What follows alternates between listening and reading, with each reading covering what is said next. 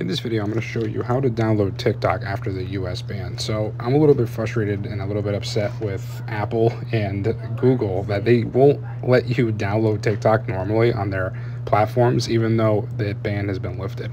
So regardless, I'm going to show you how to get around that. And this is just good to know. I mean, if you wanted to download an app that you can't get in your country, this is probably a good way to do it. Or you're like me and you accidentally deleted the app and now you can't get it.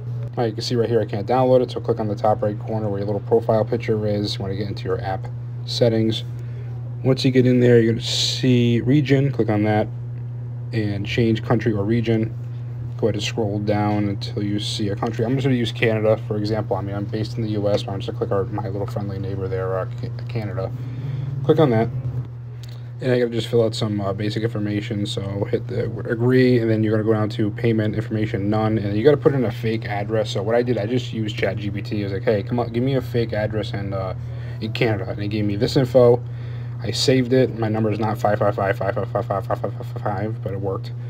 And then now you're gonna see when I search for TikTok, it will come up. But we're not done yet. So now we got to trick the phone to think that we're coming from a different location. So you need to set up a VPN. You need to turn off location services on your phone. So you go into your apps, go to settings. You're going to turn off location services, turn off your Bluetooth if you haven't done that already, turn off your cellular, reboot your phone.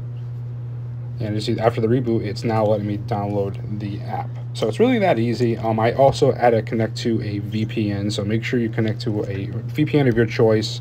There's a couple free ones out there. You have to watch a commercial too, but this is just to get by. I mean, I want to experiment with proxy servers. I think that would do the same thing as well, but it's a little bit more complex. But for anybody else, this is probably the easiest way for you to do it. And it's just good practice when it comes to trying to learn how privacy works and freedom of speech. And also, I just don't understand. It's not banned, but we still can't get it on Apple and Google. Like, I don't understand why that is. It's okay to have it, but you just can't download it. Doesn't make any sense. But regardless, that's how you do it. Thank you for watching. Remember, safety is an illusion. I'll see you guys in the next video.